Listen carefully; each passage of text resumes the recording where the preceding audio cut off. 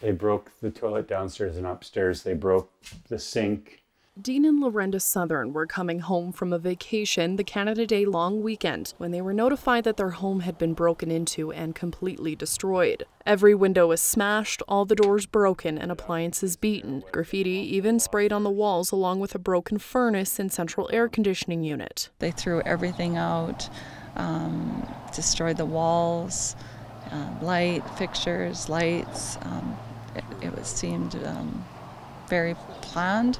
Besides hitting every wall and door, the culprits targeted bathroom toilets and sinks too. They broke out the edges of the outlets. The couple had sold their property in Brooks and were just days away from relocating their home to Drumheller when the malicious destruction took place. And we found out a lot of bad news within a very short period of time, and it's been very difficult to deal with. Their nightmare didn't stop there. The pair discovered they didn't have any insurance to cover the cost of damages. The house mover had told us that he had insurance, but unfortunately we found out after our house was vandalized that it was only on structure, not on the actual vandalism. With plans now halted of eventually turning the home into their dream retirement property, the couple is left wondering why they were the target and still have no answers as to who destroyed their home. We're not sure what our future looks like now in rebuilding this,